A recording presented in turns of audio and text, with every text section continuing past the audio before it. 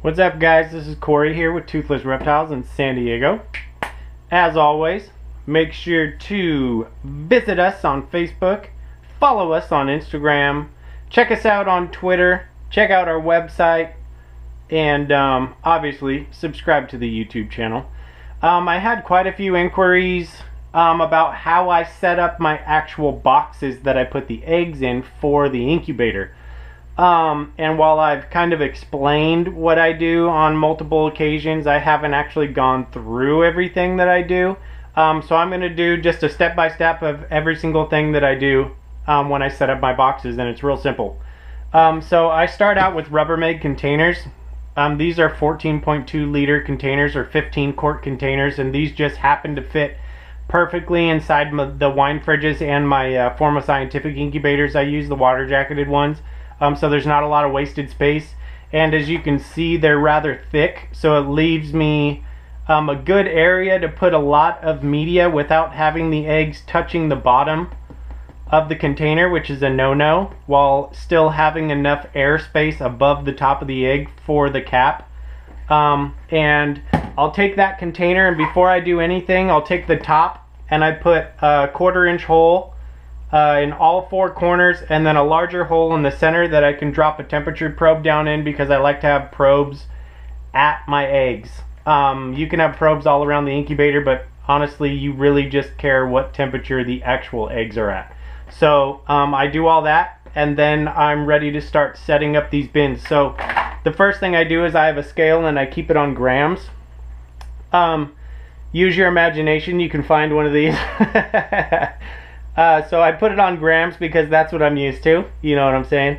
So we'll put it over to grams, and the first thing I'm going to do is weigh these containers. Generally they're around 325 grams, and I'll just tare that because I'm going to want to weigh out the media.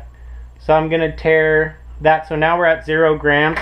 And the media I use is Rite, and I mix it at a 1-to-1 ratio of water to Rite. So I know that for these tubs I can put 800 grams of Rite, and it gives me the perfect amount of media to where I can sit the eggs down in it about 50% down into the Rite, and there's plenty of room underneath, and I have plenty of room above, and I still have enough to kind of push in on the sides. So I'll dump 800 grams of Rite into this container, and I'll just watch it change on the front. So it's actually, it'll look like a lot when you put it in there. And that's 790, 822. So if you see the front of the scale, I don't know if you can see that, but it says 821. So now I'm going to match that with water, so I can put 1642 if I want, but usually I'll just kind of square it off to 1600. So now we're going to add our distilled water. Do not use anything but distilled water. I don't even use RO water. I use specifically distilled water because it's already gone through an evaporation process, and in your incubator you are essentially setting up an evaporation process. So once it's already been distilled, there's no longer any, the parts per million count in the water is very low, so you shouldn't have any issues with contamination in the water. So now I'm just going to add water until I get up to about 1600. I'll take this up to 1640 just to be more exact for you guys. But so I overfilled it, which isn't a huge deal. I'm at 1692. So if I wanted to, I could add a little more Rite, but I know that it's not really going to matter. I didn't overfill it by a lot, you know, a few grams of water isn't going to hurt us. But so now I'm at 1692, if you can look at that. So now that's it for mixing my Rite to water ratio.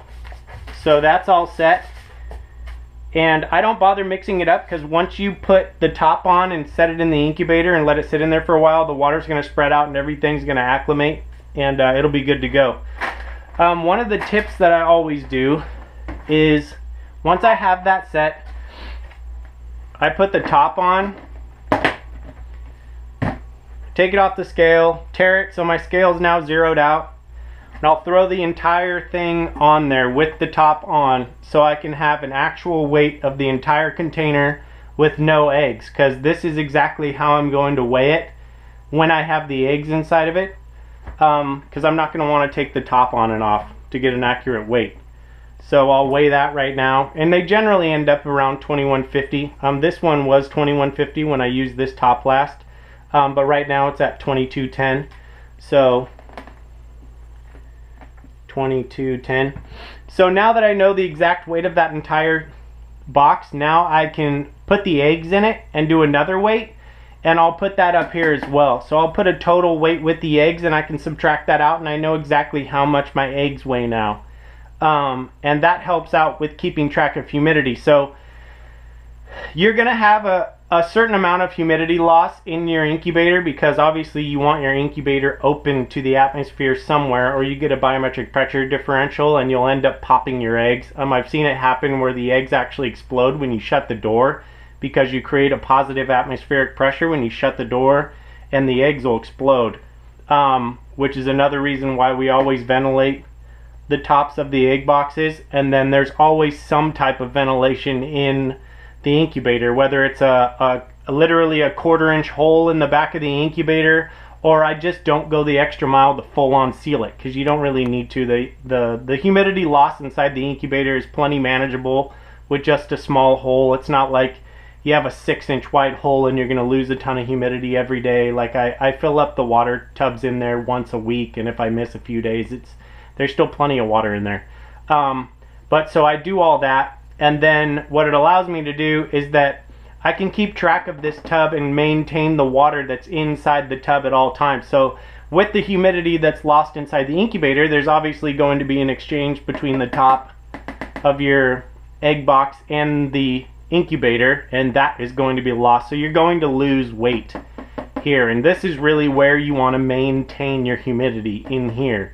And maintaining your humidity in the incubator essentially just maintains your humidity at your eggs. So I'll pull my tubs out once a week when I refill the water, and I'll throw them on the scale, and I'll make sure they're good. If they're a couple grams low, I can dump some water back inside and reweigh. Or what I usually end up doing, if you really want to get precise and you don't want to take the top off this to let the heat out and subject your eggs to a somewhat of a temperature differential, if you're really anal about it, you can take a syringe and just squirt, a syringe full of water through some of the 1/4 inch holes, which is usually all you need. There's not a huge amount of water loss. You're not going to be over here pouring water in there. But that's what I do to set up those tubs, and then once it's set up, I put it in the incubator and I let it acclimate. So when I go to grab it, when my female's laying eggs, it's already warm. So it doesn't take a long time for it to heat back up when I get the eggs, put them in there, and put it back in the incubator. It really maintains a better heat, and then obviously the media inside here doesn't suck the heat out of the eggs, which is what we really don't want. So that's basically what I do. I just make sure I keep track of the weight and everything. I use 800 grams of water, 800 grams of hatch Rite. Make sure I weigh out my containers, and then I just set the eggs in. A tip that I use, if you have a child or an Easter egg lying around, take your Easter egg and wiggle it around in there, and you can pre-make your pockets to set your eggs in if you don't want to take your egg and use your actual egg to rub a nice indent in there for your egg to sit in. Use an Easter egg to get you started, and it also helps you set up your rows prior to getting your eggs in there, so you can make them all look nicer. Because for me, I'm in engineering, so I like to get everything all nice and dialed in a row. So that's another top tip. And what else was I gonna say? I had another thing I usually do is I don't mess with these, so you don't need to check on them. You can leave them in the incubator. Once your incubator's set up and your temps are good, just leave them be. Aside from pulling them out once a week and checking the water levels and adding water if you need to, you don't need to do anything to them. I will candle my eggs just for fun periodically throughout their incubation process. And it's more so to keep an eye on development, and also I'm pretty good at knowing when the eggs are gonna be ready to hatch, because there is such a large window with water monitor eggs and when they hatch or when they don't hatch.